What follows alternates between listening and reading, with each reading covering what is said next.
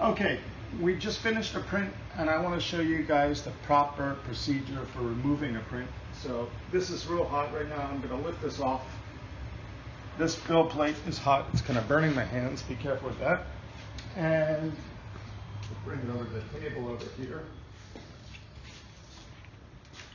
Now, when the build plate is hot, the part is going to stick to the PEX very well.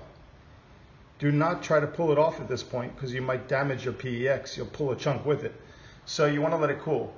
My preferred method of cooling is just propping it up on two little wood sticks so that the air could get to it underneath, upward. You could lean it. You could do whatever you want. But let's just let that thing cool down. By the way, some people even put this on. I learned this from Nery's.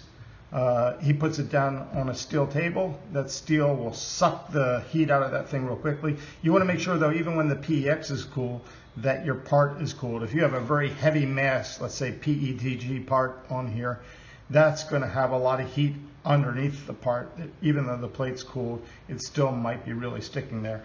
The one thing we don't ever want to do is force that piece off of the plate. So we're going to let this thing cool. When I feel directly underneath it, it's still hot.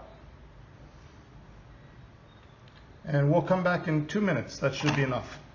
Okay, it's just been about 2 minutes, and I'm assuming that it's cool enough. Usually when it's cool enough, the part will just lift off magically. It's a little bit warm. You may want to wait a little bit, but I'm going to show you what it looks like when it pops off. So all I have to do is flex this slightly, and the piece should just pop off. If there's any resistance, you can flex it from two directions.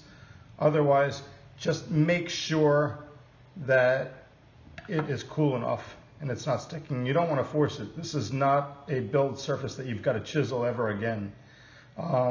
For some of the fine single layer outlines, you might want to just ease it with a spatula.